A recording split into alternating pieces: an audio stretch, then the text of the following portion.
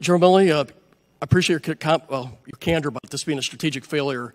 How does this embolden al-Qaeda, ISIS? What does it do to Russia, China, and Iran, seeing how we responded in this retreat?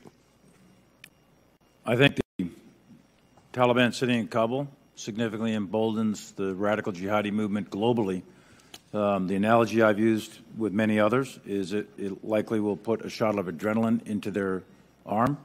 Their grandfathers defeated the Soviet Union in the war in Afghanistan many, many years ago, and they are taking this on their own networks right now and declaring it a major victory. So I think it's a big morale boost.